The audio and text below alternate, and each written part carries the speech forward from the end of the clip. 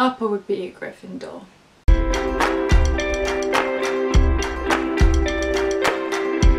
Hi everyone, it's Cara and welcome to a new video. This week I thought it would be fun to sort Avatar Last Airbender characters into Hogwarts houses. I know this isn't a new thing and I know that people have done this all over the internet, but I decided to put my version of it out here, so I hope you guys enjoy and let me know what you think of who I sort where and who you would put them if you disagree with me, and we can start a nice fun chat underneath. I'm going to start with the Avatar himself, Aang. So I think Aang is a bit of an obvious one. Above all else, Aang is kind-hearted and loyal. Aang is a Hufflepuff. Definitely, 110%. He always thinks of others before himself.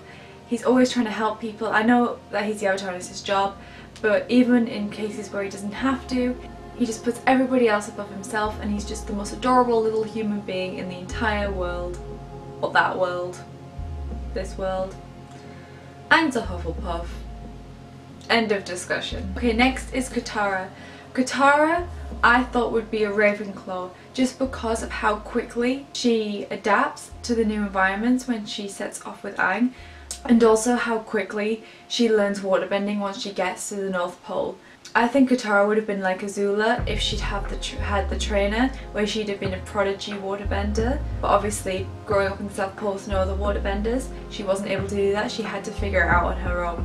I really do feel like if she had someone to teach her at a young age, she'd have mastered waterbending really early and she would have just been a prodigy at it. So that's why I think Katara would have been a Ravenclaw. Next is Sokka. Sokka again I think would be a Ravenclaw. His knowledge of weapons is fantastic, and for someone who's never left the South Pole, he knows a lot about the outside world. You often find him explaining things to the others that you wouldn't think someone who'd never left this tiny little village would know, yet somehow he does. He's a really bright person that a lot of people don't realise. People just think he's the goofy sidekick, when actually when you look at some of the things he says and some of the things that he knows, despite the fact he's never left the South Pole, he's really smart, and he hides a lot of that with his bad sense of humour and just general goofiness and self-destroying behaviour. Sokka's also a planner. Like, think about it, he had the invasion plan down to a T, he had his giant list in the 3rd season where they needed to be at what time, which again is a very Ravenclaw trait, to be on time and plan and think ahead. Next I'm going to do Toph.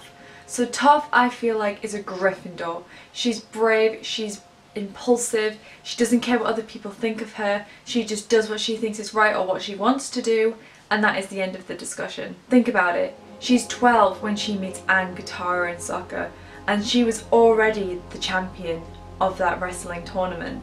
She would have at least have been very early 12 or 11 when she first claimed that belt. She never backs down from a fight, and it's that kind of behaviour that makes me think that she would be a Gryffindor. Next I'm going to move on to Azula. I think Azula is a Slytherin, but not because she's the evil character. It's because of her ambition. Azula wants to be Fire Lord, and even though she wasn't first in line for the throne, she has worked hard to get to the point where she can become the next Fire Lord. Zuko's been banished, and although she has strong Ravenclaw traits, like the fact she's a prodigy and the fact that she can produce lightning already even though she's only 14, and the fact she's pretty much mastered firebending, that's not what she's focused on. She's not focused on being the best just to be the best. She's not focused on firebending because she's interested in it. She is good at firebending so she can get what she wants and be who she wants to be and become Fire Lord.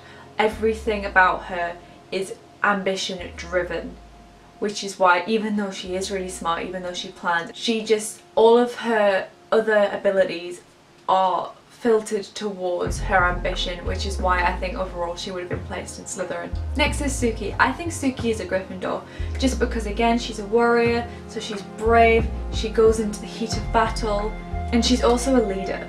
She is the leader of the Kyoshi warriors. During the breakout in season 3, she knows they need the warden to escape, so without too much foreplanning, she heads straight up there, captures him, meets up with the others, and they get out of there. She improvised on the plan, so that is what makes me think Suki would be Gryffindor. Next I'm going to talk about one of my favourite characters, which is Uncle Iroh. Uncle Iroh is one of the best characters in the entire series, And not just because he's goofy but also wise, but for the fact that in Aang he's the only adult main character, yet he is a lot of the comic relief. And he also provides wisdom when needed, and you can take him seriously and you can also laugh at him. Even though his personality is completely split into will drink poison in case it's tea, to giving out wisdom or advice to his nephew's enemy because he knows he's not actually his nephew's enemy and is trying to help his nephew. Yes.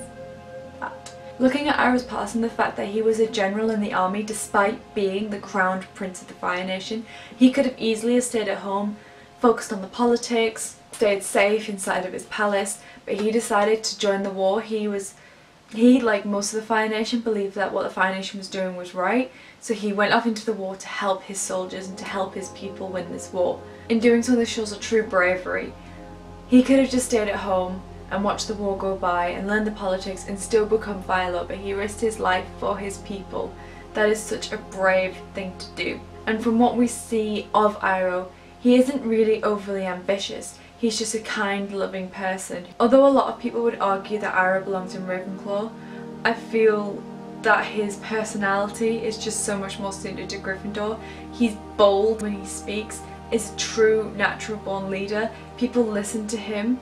Maybe later on in his life he would have been a Ravenclaw, but I think when he was first sorted back in at 11 years old, he would have been placed into Gryffindor. Okay, the final person that I'm going to do in this video is Zuko, and the reason I've left Zuko to last is because I think the house he would have been sorted in is a bit controversial. I think Zuko is a Hufflepuff.